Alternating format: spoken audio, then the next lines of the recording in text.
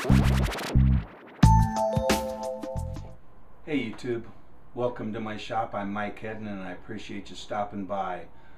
When I started doing these videos, it was the main reason is so my dad, living far away, could see what his son was up to.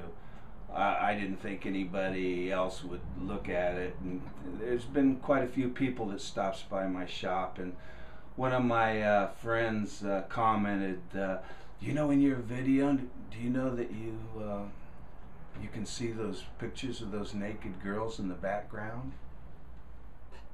And you know, actually, to tell you the truth, I forgot all about them. And if it offended anybody, I apologize. But in my shop, there's three things. There's the things I use, the things that I use and have a story, and then there's things that I don't use and don't have a story. I just like it. Like this old number, the 78 here. I mean the Stanley 45. I just thought it was a unique tool. You know, I've loved hand tools since I was in 7th grade woodshop, and I just thought this was, you know, for 1920, this must have looked space age. It came out with, I bought it with like 15 blades, and it comes with dozens more. Will I ever use this on a serious piece of work? I doubt it. I might have fun with it occasionally, but if I'm going to put a dado in a real expensive piece of maple or oak, I don't think I'm going to use this. Now that might send quivers up and down Roy Underhill's skin, or Christopher Swartz, and I can understand that. You know, it's always better that way. But you know, as I say, this I don't really use, and there's no story on it. Other things, there is stories. Like I don't know if you can see that little doll up yonder. Probably in 1985, I was building a quarter scale extra 230 remote control airplane, and I went into my daughter's room and scrounged at that. I thought she may fit in it, but she was just too small for it. So I put her on the shelf, what, 30 years ago, and she still remains. So she's kind of got a place in my shop. These little bears, it's a friend, and when I was a freshman in high school, his family went to Yosemite on vacation. He brought them back to me, and they went in my hobby box, which my hobby box eventually went into my garage box. So I've always kept it. The man's since passed away. He died a very young man, so I keep him out there, and I think about an old friend occasionally. Another thing is maybe this old egg beater. This is my grandfather. Well, no, actually not my grandfather's. This is my mother number two's father, Mr. Garrison. When he passed away, Mrs. Garrison said I could go in the garage and grab anything I wanted, and she was a little surprised when I walked out with this. But I was into automobiles. He didn't have really any automobiles tools, so I was always, as I say, I love hand planes or old hand tools like this right here. This is another thing in my shop. I found it for like $2. I thought it was old. I got it home and cleaned it up. I didn't even know what it was. I found out that it's a saw set, and it's made by a company by Stillman. Yes, Stillman, and it was patented. It's got a patent mark stamped in it in 1848, 12 years before the Civil War. So it's got a little place in my shop. You know, so as I say, everything has a story. Like this glove.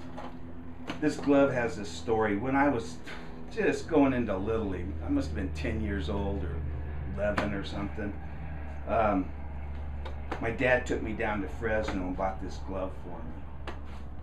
And this, at the time, was the best glove you could get. It cost $15. And my mother had a fit. I mean, she was fuming at the ears. Why did you? You know, I think my dad at the time made like $5 an hour. He worked for Southern. He was a lineman for Edison Company, making $5 an hour. So, why? Yeah, my mother. And he says, well, sweetheart, don't, take it easy. You know, this will last him through high school. And she goes, high school, my foot. He'll lose that sucker before the end of this summer. Well, I think my mother owes me an apology. It lasted me through high school, so. It's got a story. Well, this glove's got a lot of stories. Actually, this baseball is part of it. I threw a no-hitter in Little League. Only time I ever made the paper. So that was the last ball I threw, so I kept it. Nobody knows it. It's just a crummy little baseball. But it's got a story to me, and that's why it's in the shop. So, getting on to these pictures of these pretty ladies. When I was working at a company, now this is back before everything was politically correct, we gave out calendars every year with pretty ladies like this on it. You know, it was men calling on men, selling to men. And I don't mind saying I learned that sex sells because those calendars everybody loved. The crews loved them. I mean, they'd call up in November. Hey, Mike, you got those calendars for next year yet? You know, pile about this high. So I said, well, yeah, I got a few, but I'm really taking them out to the people that I do the jobs for, and I was just going to see what I had left. Oh, yeah, I got some oil to pick up. Why don't you come out and get it Tuesday? Oh, okay. Can you spare a second one? Well, Jim, since you're such a good customer, heck yeah, I'll give you. And I mean, these calendars really sold. Now, I guess male firemen sell to the ladies too. I don't know. I'm not into that. But we were out here, a friend of mine, we were out in the garage one Saturday morning rebuilding the 304, putting the Edelbrock Performer package on it, and he's flipping through this calendar, the latest calendar, and he looks at this one, he says, man, and he slides the calendar right up there. He says, if it was my shop, it would, let's see.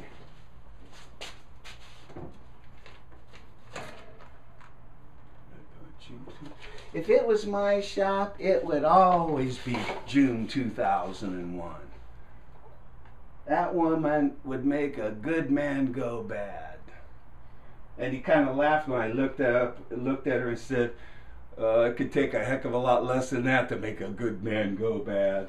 But anyway, he stuck it up there, and since then that man has passed away, and so I keep that calendar there. Just I really don't see it that much, but if I do see it, I think of an old friend. And then the other one, let me show you if I can. There's a story to that one. Okay, there's a kind of a close-up picture of this lady. I don't want to embarrass her or anybody watching, but I just want to give you a close-up of what this woman looked like. So now you see what this this picture is. It was a woman off of a calendar similar to the one in 2001, but this calendar was 1957. So anyway, this was probably about 30 years ago too, 1985 or so. I was dating this woman, and I was heavy into cars, so we were over at a car show. And across the way, I just kind of stop and I look at that picture. And it reminded me so much of something that happened 15 years prior when I was 19 years old, in 1970 or so. And I look at that picture and I start walking over there, and she says, well, what are you looking at? And I said, I gotta buy this picture. And she looks at that picture. And she says, well, how am I supposed to take this? Are you a deviant, a pervert, or a horn dog, or what? I said, what do you want me to be? You know, and it didn't go over very well. But I told her the story. So after I told her the story, she seemed to understand a little more, but it was funny because she said, well, why do you have to buy that picture? And I said, well, because she's old-fashioned. She looks at me and she says, does a beautiful woman ever go out of fashion with a man? I go, exactly. And that's why I gotta buy this picture. And back when I was 19, I was working summer job at Edison. I was a mechanic. That's another reason why I kind of went from 7th grade wood shop to 10th grade wood shop to 11th grade automobiles. I mean, being a mechanic at Edison really taught me a lot and gave my love for cars, believe me. So anyway, there was a crew of 3. There was a foreman and there was 2 mechanics. And now the mechanics were like 30 years old, which to me was old. And then the foreman, he was like 40. He was like my dad's age. You know, I mean, what would he know? You know, if he's like my dad, you know, you get up in the morning, go to work, come on home, work in the garden, watch TV, go to bed next day, do the exact same thing. At 19, you know, these 40-year-olds had no clue to life. And in the foreman's office, which was kind of like the break room too, there was a table and a sofa and stuff. Well, on the wall was that picture on a 1957 calendar. So I'm in there, and these guys are kind of giving me a hard time, you know, thinking I'm 19. I've never. Can you handle that? You know, I was trying to tell them, hey boys, this is the 60s. This is love ends flower on your face, free love. You know, God, that was wonderful. What was your name again? Never mind, let's go up to the Fillmore. I think Janis Joplin's playing. So these guys were trying to give me a hard time, and I thought they were old codgers that didn't know squat. And the foreman said, well, tell me what you think of her.